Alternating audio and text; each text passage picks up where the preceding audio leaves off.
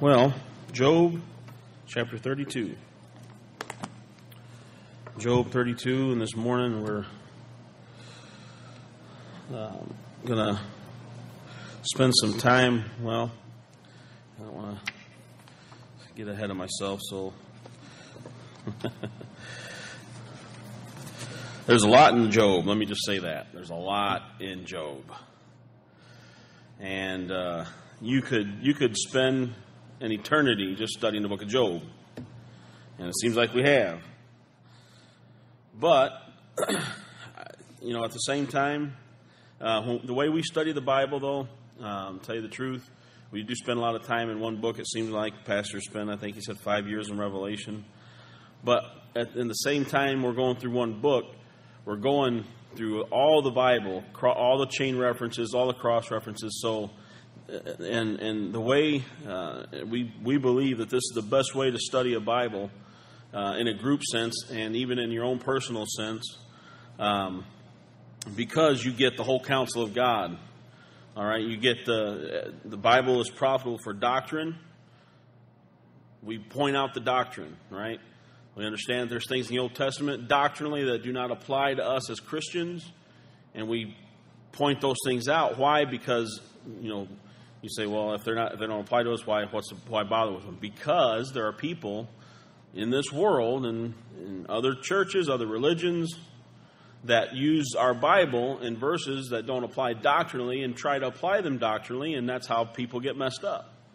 So it's important to go to those things. And then we also look at the historical aspect of what's going on. That's important to understand historically where things are, what's happening, where you're reading that. And then obviously the Scripture that's profitable for not only doctrine, for reproof, for correction, instruction, and righteousness, so that we can get some help in this age. We don't throw out the Old Testament because it's the Old Testament. Amen? The Bible clearly tells us, God clearly instructed us that the Old Testament, the things that were written aforetime were written for our learning, that we through patience, you have to have patience when you're going through the Bible like this, amen? Patience and comfort of the Scriptures might have what? Hope. Amen? And we need some hope in this day and age. Badly. Amen? And so, here in Job chapter 32, this morning we'll start reading, we'll read real quickly from verse 1, but we're not going to we covered all the way down to verse 6, I believe. So we're just going to read quickly just to kind of get our bearings. Then we'll get into verse 6. It says, "So these three men ceased to answer Job because he was righteous in his own eyes." Very important phrase. Then was kindled the wrath of Elihu, the son of Barachel, the Buzite of the kindred of Ram. Against Job was his wrath kindled, because he justified himself rather than God. Again, he didn't curse God, as Satan had tried to get him to, but he didn't justify God. He justified himself. And also against his three friends was his wrath kindled, because they had found no answer and yet had condemned Job. We just went through 30 verses almost of a bunch of fellas that threw a bunch of accusations at Job and had no evidence. You're going to accuse somebody, make sure you have evidence. Back it up.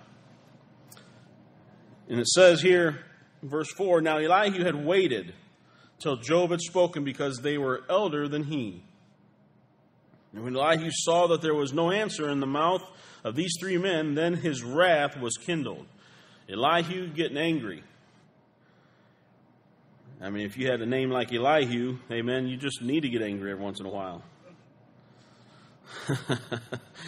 But it says here in verse 6, "And Elihu," and as we see here, just real quickly in these verses, verses 4 and 5, we understand that Elihu, even though he is getting ready to say some things that may be out of place in some people's minds, and especially these three guys, I'm sure it is out of place in their mind, and even Job maybe, he did follow the proper protocol. He did follow the right path and allowing these guys to speak. He didn't just jump in and, butt in. We need to teach our children to be as respectful as Elihu is. Amen. Boy, oh boy, it's amazing how kids nowadays just seem to think it's okay when two adults are talking just to run up and start blabbing and interrupt the conversation. When I was young, if I did that. And we looked at last week how not only is Elihu showing the proper honor to these elder gentlemen, but Elihu is also, he is like a good lawyer, is listening to the facts first. He is listening to every bit of conversation. He's waiting for these three guys to just, all right, somewhere along the line, they're going to pull out something and they're going to prove that Job is a liar and he just doesn't get it. And he's waiting, and he's waiting, and he's waiting, and nothing. And Elihu's he's just dumbfounded at how these guys can just just constantly spew out these arguments and have no backup whatsoever. Have nothing to back up what they're saying. And it makes him mad, makes him angry. But he's smart enough to wait the thing out, look at the situation as a whole, back up, see the whole picture, and not answer a matter, amen, before he heareth it. As the book of Proverbs in 18 verse 13 says, he that answereth a matter before he heareth it, it is folly and shame unto him. How many times that, we walk up on a conversation maybe midstream and we make a fool of ourselves because we butt in with some responses or some advice that has nothing to do with what's going on. We think we got the whole picture when we just heard a little bit, and we've got all the answers. And Elihu, he didn't do that. He didn't operate that way. He walked upon this scene. He heard that all the stuff that had gone on with Job, and just like these three guys, no doubt, came to mourn with Job, to comfort him. That's what their intent was. I don't doubt that whatsoever. But as they sat and they looked at the situation, they answered the matter before they heard the whole story. They're going to hear the whole story later. But right now, Elihu, he didn't do that. He walked up on the scene as well, no doubt, just in sympathy with Job, but then this whole conversation began, and so he, sent by God, no doubt, to mediate the situation, is doing his job. And he says the Bible says in verse 16, Elihu the son of Barachel the Buzite answered and said, I am young, and ye are very old. Amen. I don't think he meant that in any disrespect. Amen. I believe he was just pointing it out. And he says, and wherefore I was afraid and durst not show you mine opinion. All right. Now, I don't think Elihu was a wimp here. He's making the statement that he was afraid. In other words, he had the proper fear in the sense that, he put his fear in the proper perspective that these men are elder than me. They've got the experience. No doubt they're going to have the answers. No doubt they're going to be able to see the situation, and they're going to be able to help Job and give him the proper advice because they've been around a while. That's the rule. Typically, that's what happens. Most of the time, the older fellows in a situation understand what's going on. And young people, they just don't seem to get it. They think because they've read it on the internet, they've watched it on television, their peers, their friends have already given them the lowdown, and they've got all the answers. And so they don't hear anything an adult says. An adult sounds like, Charlie Brown, the person on the phone. Wah, wah, wah, wah, wah, wah, wah. They hear what we're saying audibly, but they're not hearing what we're saying. And you can tell because they don't take the advice. And their lives get destroyed because they will not listen to the advice of an elder person that has been around a while, that has made the mistakes already, and they decide, well, if they made the mistakes They turned out all right. I'll make the mistakes and I'll turn out all right. No, it doesn't always work out that way. I'm sorry, it doesn't. Elihu had the proper perspective. He said, somebody that's been around a while, I'm going to sit back and listen because they're old. Amen. Not being disrespectful, it's just the way it is. They're very old. I'm very young, so I'm going to listen. And in this class, we've got a wide spectrum. Amen. We've got some young people, amen, all the way to some older people. Amen. So this is good advice. Pay attention to Elihu when you go through your Bible. Don't only read what's on the surface, but look at the people. Look at how they act. Look at and how God uses them, and see what their attitudes are towards things in life. And you'll get a you say, well, I wasn't brought up. I had a broken home. Blah, blah, blah. Listen, if you're saved and you got a book, you got no excuse. Sorry. No excuse. God has put you in a place, in a local church, where there's people around that can give you advice, take the scriptures, open them up to you, and God, the Holy Spirit himself, will work a work in your heart. I don't care what background you have. Pastor's a prime example. Amen. Look at his background. But God put him amongst some men of God and some ladies of God. Amen. That molded his life and made him into the man he is today. And so we need to understand when we read our Bible that when we go through and we meet people like Elihu, how they operated and learn from it. He said, I am young and you are very old, wherefore I was afraid and durst not show you mine opinion. He said, in verse 7, I said, days should speak, and multitude of years should teach wisdom. He's showing the honor that he should to men older than he, even though these men are not showing themselves to be honorable. You're going to run across people that don't deserve it, that don't deserve respect. But before you decide that, and there's times when as we're going to see an event where you have to overstep those boundaries. But be careful before you do. Elihu was very careful before he decided to interject what's on his heart. You're going to run into people that have shouldn't have any respect whatsoever. But because of their age, make sure you're very careful before you enter that conversation in the way that needs to be entered.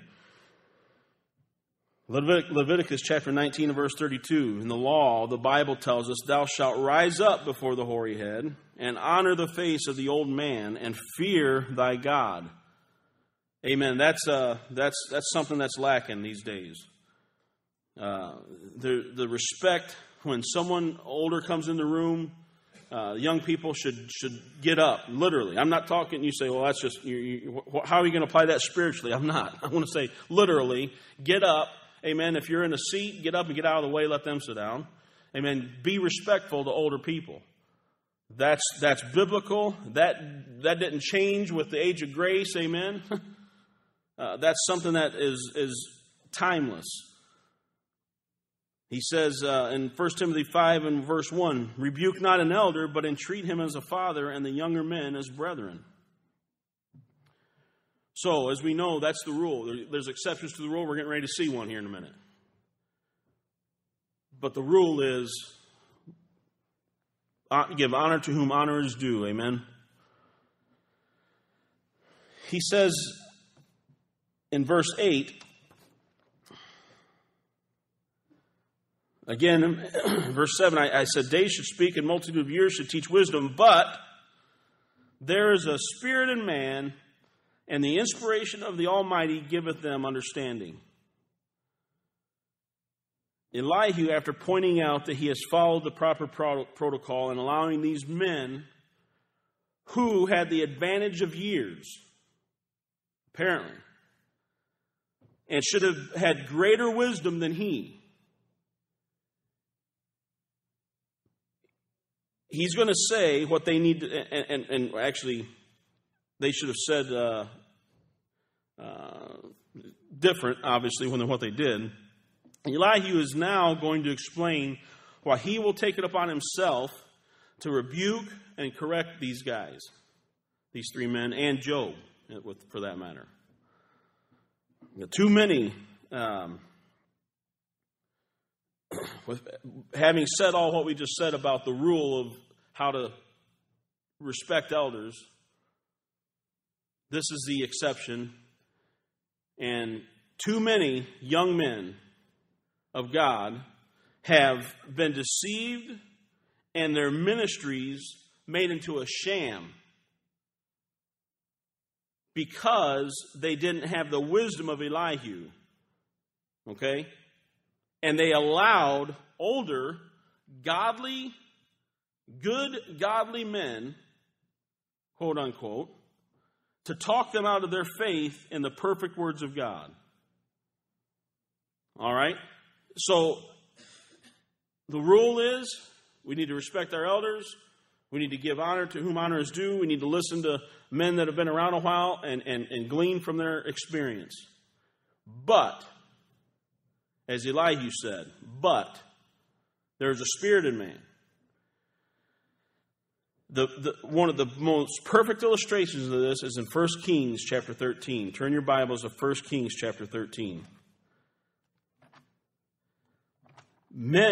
Some men, and I'm not blanketing all schools, all ministries in this statement, but there are some men, and there are a lot of them, unfortunately, that have used their age, their position, to, maybe not intentionally, some of them probably, because they're false prophets and workers of the devil, and no doubt it's intentional.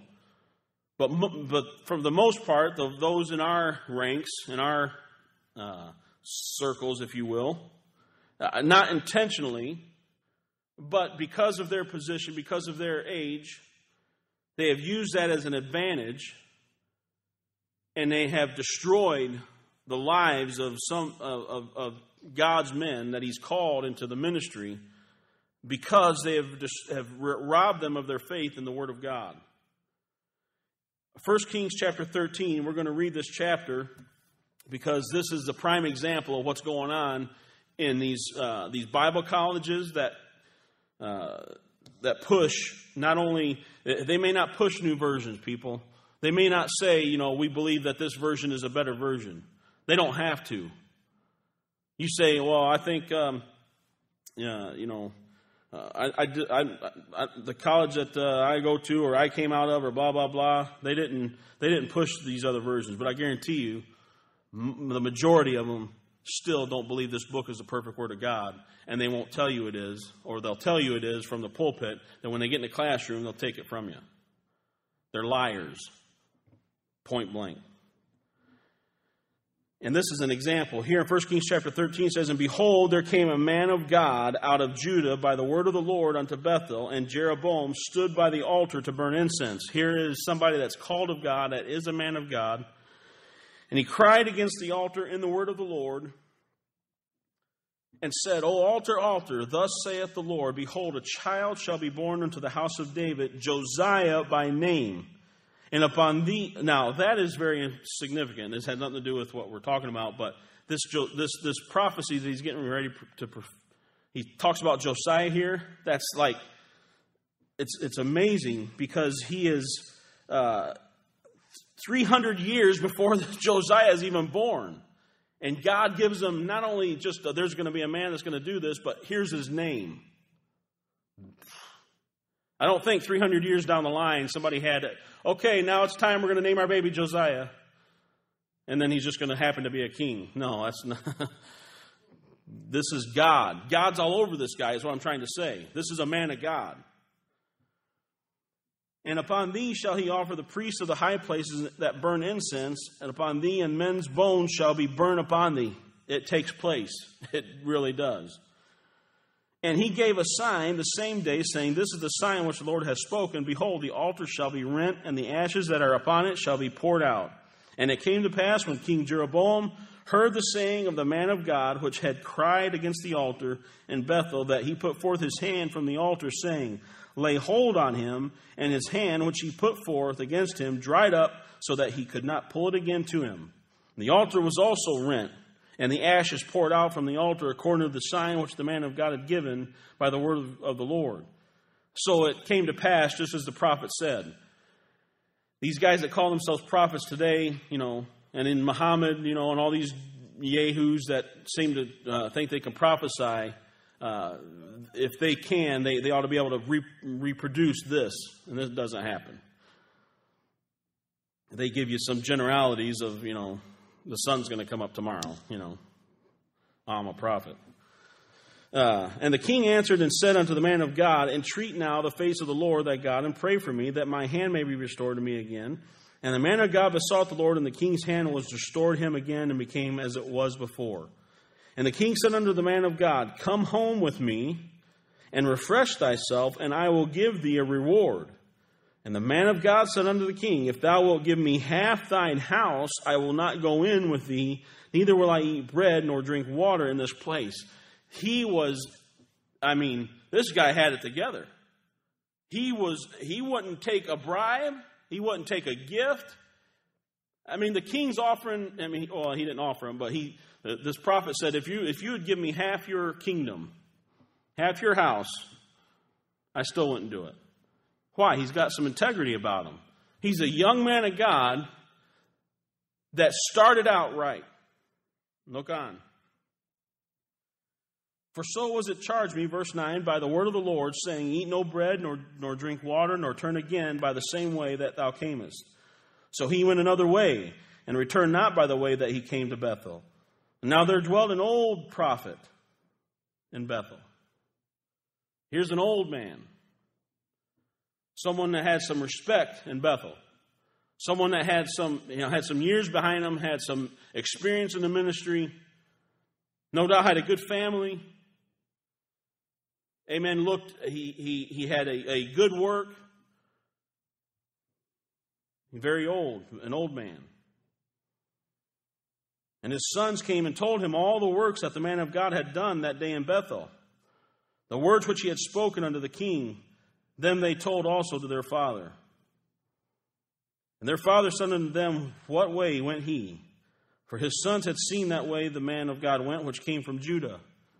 Amen. These old timers and some of these guys in these colleges, they see these young men, they see promise in them, and they know that if they could just get their hands on them, they could mold them, and they could get another notch in their belt, because they're going to be under their ministry. They're going to be able to promote their school. They want to get these guys. Verse 13, and he said unto his sons, Saddle me the ass. So they saddled him the ass, and he rode thereon, and went after the man of God, and found him sitting under an oak. And he said unto him, Art thou the man of God that camest from Judah? And he said, I am. Then he said unto him, Come home with me, and eat bread. And he said, I may not return with thee, nor go in with thee, neither will I eat bread, nor drink water with thee in this place. For it was said to me by the word of the Lord. Again, don't miss that. The word of the Lord, that thou shalt eat no bread, nor drink water there, nor turn again to go by the way that thou camest. And these guys, they get these young men, and they said, they butter them up with, boy, you're doing a great work. and he's buttering this guy up, and he's saying, boy, I've heard about you. I've heard the stuff that you're doing. Boy, God's really using you.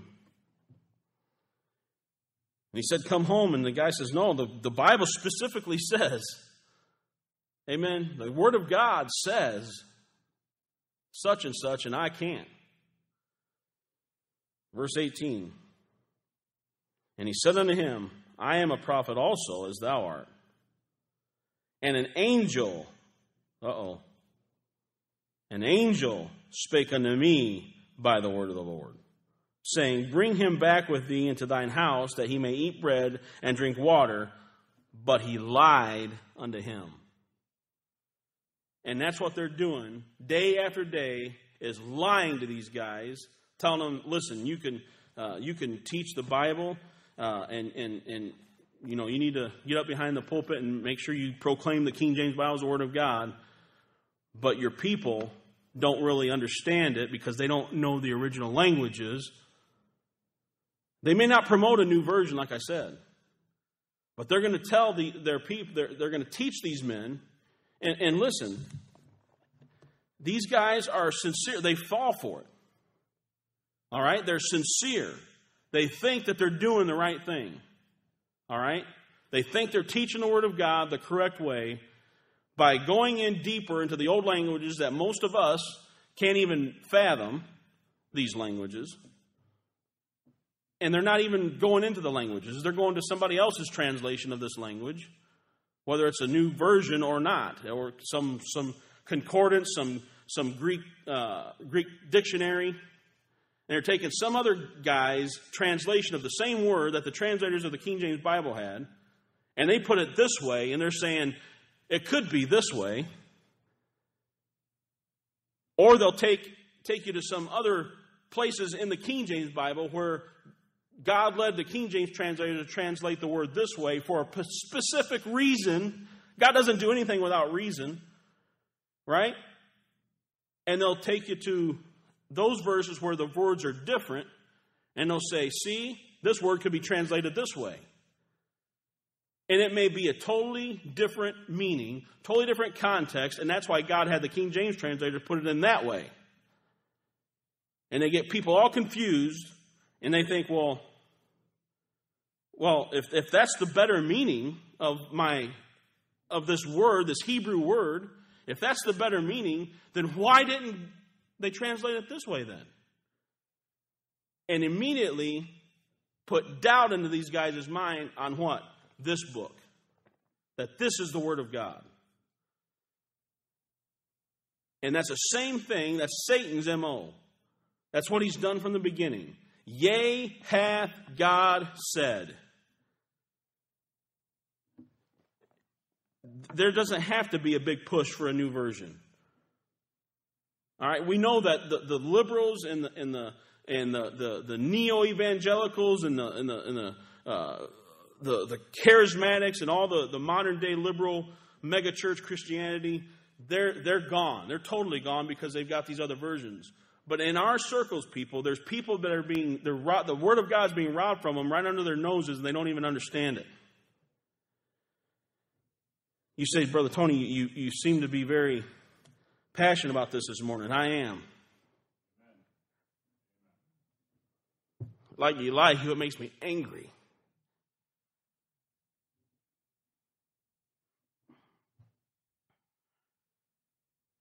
But he lied unto him. That's all they're doing is lying. And all it is to make the student come up with a way to make himself higher than the people so that he knows more. Listen, there may be obviously there are people in the pews that don't study their Bible, amen, that don't understand the Bible, maybe they're just saved, don't understand it, that a preacher should know more, amen, knowledge of the book. But the message that we give you is that you can have as much knowledge as you want.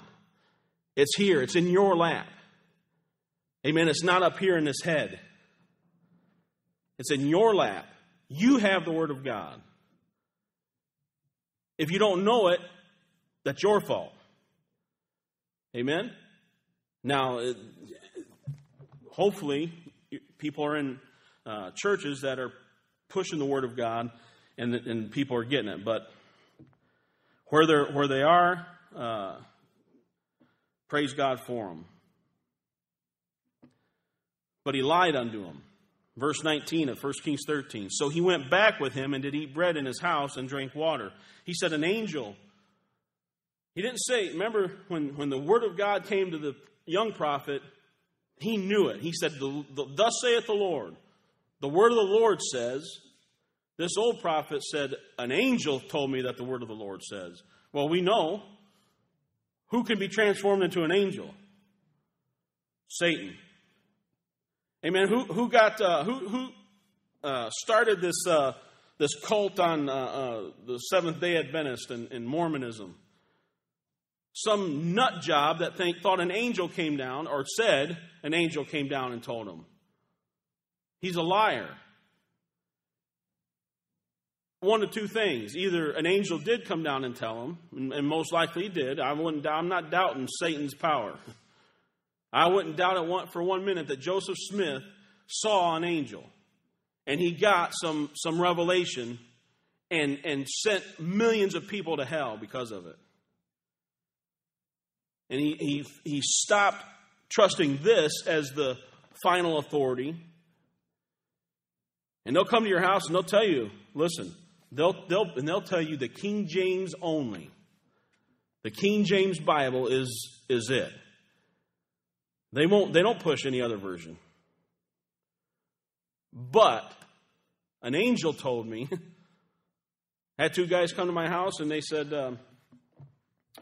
dressed real nice, real respectable looking young men.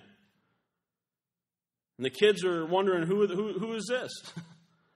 And I said, I guarantee you who it is.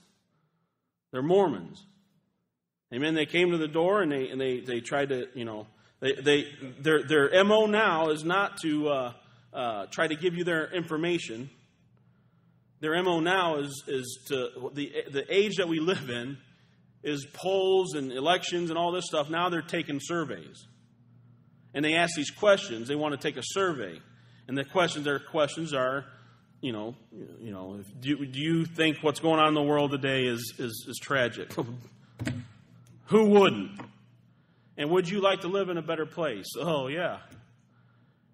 And then they eventually get around, and we saw right through it, and I said, listen, guys. I said, there's no need to go any further. I answered their questions.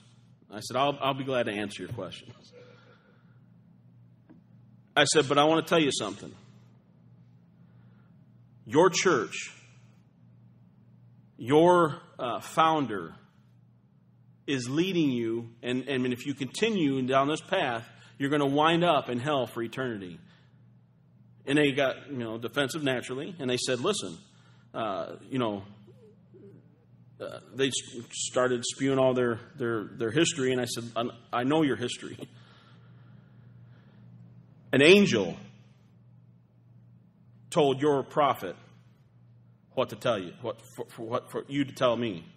I said, but Paul, in the King James Bible that you promote, Paul said, though we or an angel from heaven preach any other gospel unto you than what we have preached, and it's already written down, there's not going to be another one.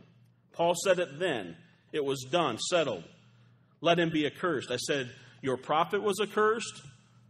That angel, whatever angel told him was accursed. And I said, and you're cursed right now. Unless you trust Jesus Christ and what's written in this book, you're going to go to hell.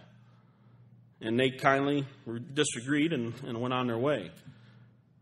But that's what's happening in this passage here. That's what's happening in a sense in these colleges. And it's obviously what's happened with cults. There's a reason why there's so many different cults and things going on and things being taught that are contrary to the Word of God, because some angel spoke up and somebody bought it.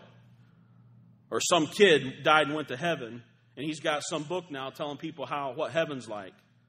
Listen, though we or an angel from heaven preach any other gospel unto you than what we have preached, let him be accursed. It's not, unless it's out of this book, it's not God's word. Bottom line. I don't care how much it lines up. Satan is slick, man. He'll get as close to this book as he possibly can. He's not gonna. He didn't start out with the Living Translation. He started out with, "Yea, hath God said," just putting the doubt in. Little here and little there. And then it's turned out to be, 300 translations a day, a year or whatever, different. That's an exaggeration, obviously, but he didn't start out just throwing out a new version. He slipped in softly through the back door, waving a King James Bible, saying this is the Word of God. But Elihu says, but there is a spirit in man. So back to in 1 Kings chapter 13. So he went back with him and did eat bread in his house and drank water. And it came to pass, as they sat at the table, that the word of the Lord came unto the prophet that brought him back. And he cried unto the man of God that came from Judah, saying, Thus saith the Lord. Now he's going to start quoting Scripture. Thus saith the Lord, forasmuch as thou hast disobeyed the mouth of the Lord, and hast not kept the commandment which the Lord thy God commanded thee, but camest back and hast eaten bread and drunk water in the place of which the Lord did say to thee, Eat no bread and drink no water, thy carcass shall not come into the sepulchre of thy fathers. And it came to pass, after he had eaten bread and after he had drunk, that he saddled for him the ass, to wit, for the prophet whom he had brought back.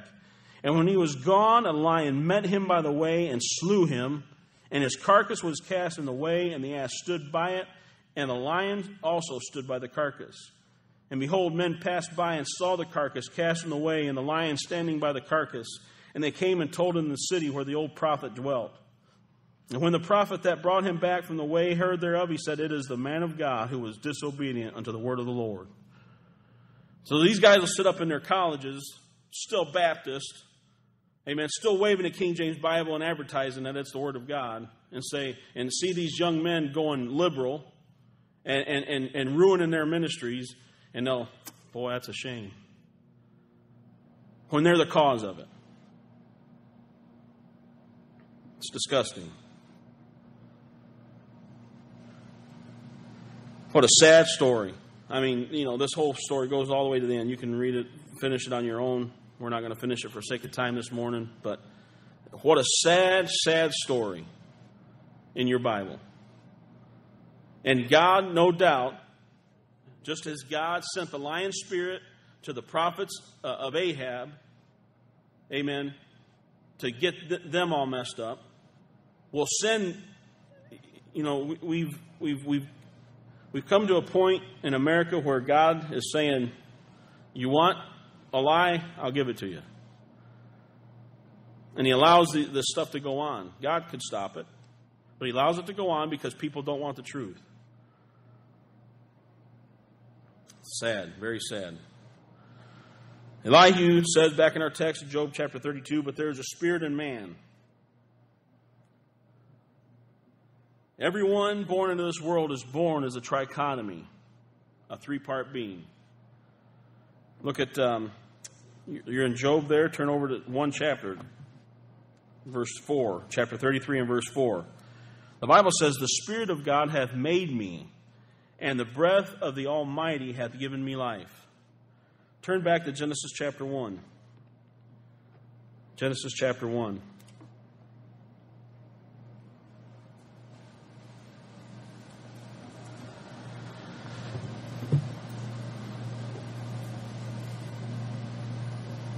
Verse 26, And God said, Let us make man in our image, after our likeness, and let them have dominion over the fish of the sea, and over the fowl of the air, and over the cattle, and over all the earth, and over every creeping thing that creepeth upon the earth. So God created man in his own image. Notice how it went from let us create our into so God created man in his. God is a three-part being. Amen. We're not going to go into study the whole study of the Trinity right here. But God, we know God is a three-part being. God the Father, God the Son, and God the Holy Spirit. And God made man in his image. So if God made man in his image, how did he make him? Well, go to chapter 2, verse 7. And the Lord God formed man of the dust of the ground. All right? He made him out of something tangible. Something physical you can grab onto. He formed him. He gave him a form. A tabernacle, if you will. A vessel. And he put something in the vessel. Formed man of the dust of the ground and breathed into his nostrils inspiration. You want a definition of inspiration? There it is. He breathed into his nostrils the breath of life. And man became a living soul. And so man has got a form, a tabernacle, a vessel of clay. And then you take dust and you put, kids make mud pies, I don't want to know what they use to make them. But I don't know whether it's, and remember when in the Gospels when Christ made that clay to put on that guy's eyes, what was the Bible said he did? He spit in it. Amen? Now, mind you, this is God Almighty. When God spits in something, it's pretty good. And when he spit in that ground back there in the Garden of Eden, he got up a bunch of dirt, amen, a bunch of dust of the ground. You ever try to do something with dust? It doesn't work. What you got to do, you got to get it wet. You got to make it, formable. That's what God did. He spit in the ground, amen, just like he spit in the ground and made clay for that man's eyeballs. When God made that clay, he was making eyeballs, amen. And God formed man of the dust of the ground and breathed into his nostrils the breath of life. After he made that form, made that shell, that tabernacle, that vessel, he says, I need to put something in the vessel. And he breathed into his nostrils and inspired Adam. Adam was an inspired being. And when he breathed into his nostrils the breath of life, you don't see breath, amen. You breathe on a window, you see the effects of it, but you don't see it, amen.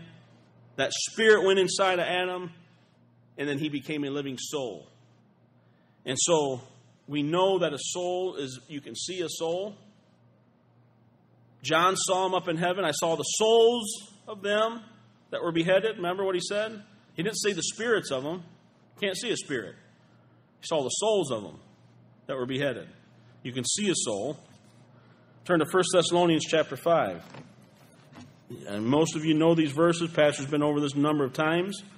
But it's good to get in remembrance of them. 1 Thessalonians chapter 5. Paul confirms man's trichotomy. Here in 1 Thessalonians chapter 5, verse 23. And the very God of peace sanctify you wholly. So if a Christian is whole, if a person is going to be whole, this is what they have to be. And I pray, God, your whole spirit and soul. All right? They're not the same. Don't let anybody tell you that, that's just a different, spirit, soul, no, they're not the same. They're spelled different, for one thing. Spirit and soul and body be preserved blameless unto the coming of the Lord Jesus Christ. So if you're a whole being, what are you? 3 parts. You're a spirit, you're a soul, and you're a body. Just like God, a whole being, one being, 3 parts. God the Father, God the Son, God the Holy Spirit. All right? Look at John chapter 1. Our text is, there is a spirit in man. Well, sure there is. In John chapter 1. Every man is born into this world. Every person is born in this world a 3-part being. John chapter 1.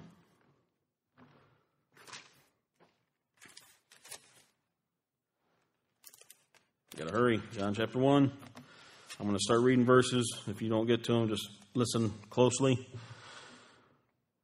Talking about the light, look at verse 9. That was the true light, which lighteth how many? Every man that cometh into the world. All right? Every man that comes into the world gets the light. All right? The light's connected with God Almighty, Jesus Christ. All right? The Holy Spirit of God. Every man is... So Calvin, if he's right, then everybody's saved is going to go to heaven anyway, so don't worry about it. But something happens. Turn to Romans chapter 7. Romans chapter 7. Something happens that causes an individual to be defective. Amen? Defective.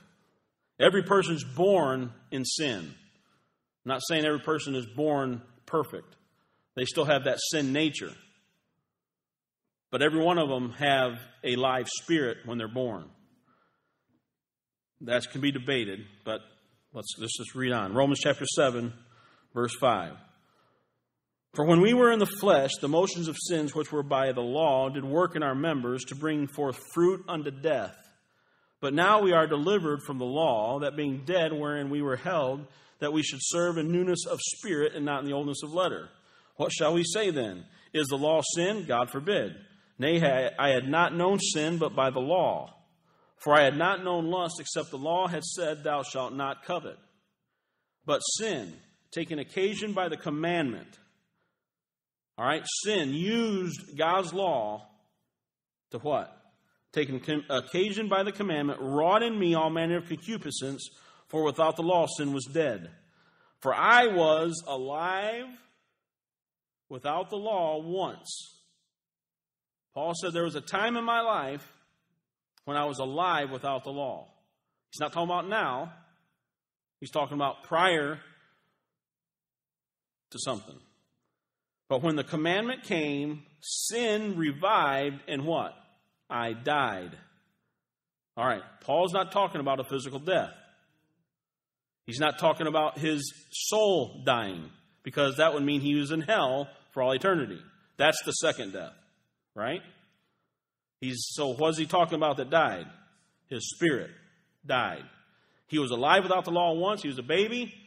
Didn't know sin, wasn't held accountable for sin. Now, you can argue that the spirit's still dead. They're just not held accountable for it. Whatever. But Paul said, I'm just telling you what Paul said. He was alive without the law once. For sin, taking occasion by the commandment, deceived me, and by it slew me. Wherefore the law is holy, and the commandment holy and just and good. Look at Ephesians chapter 2. Ephesians chapter 2. Hurrying right along. I want to get these verses in before we close it. I know we'll be back next week. Ephesians chapter 2. Look at verse 1.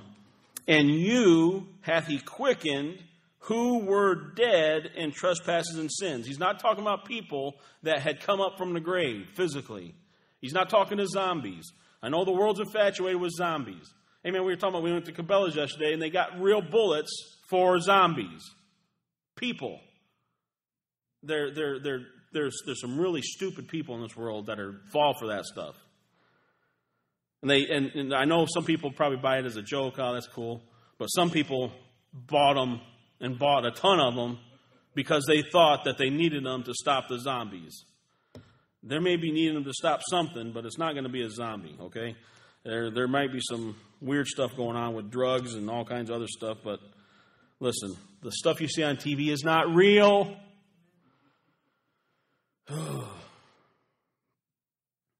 You were quickened who were dead in trespasses and sins. So what got quickened? He says, wherein in time past you walked according to the course of this world, according to the prince of the power of the air. All right? Look at that air. Then he says, the spirit that now worketh in the children of disobedience. There's another spirit that's in men. But it's not God's spirit, and man's spirit's dead unless they're saved. Among whom also we all had our conversation in time past in the lust of our flesh, fulfilling the desires of the flesh and of the mind, and were by nature the children of wrath, even as others. But God, who is rich in mercy, for his great love wherewith he loved us, even when we were dead in sins, hath quickened us together with Christ. By grace you are saved. Amen. Look at, and Colossians, we're not going to go there for the sake of time. Colossians 2:13 says pretty much the same thing. So man is a tripart being. Elihu says there is a spirit in man. Yes, there is. And if they're not saved, it's a dead spirit. It needs to be quickened. And the way that happens is by the Word of God. That's how that happens. By this book. You say, why is the Bible so important to you, Brother Tony? Because this book is the only thing that's going to quicken you. By the Holy Spirit of God. Psalms 119 verse 50 says, this is my comfort and my affliction, for thy word hath quickened me. Again, in verse 93 of Psalm 119, I will never forget thy precepts, for with them thou hast quickened me. If you're saved this morning, it's because you heard the word of God. And the word of God came in, Hebrews chapter 4, and did an operation in your soul. this. We go to seed. We're dogmatic on this because this is what does it. And if it's corrupted, you may not have it. If I cause you doubt because you read a new translation to get saved, then get it settled. Amen. Go to a King James Bible and get assurance. But this is the book that does it. The Word of God. All right, you're dismissed.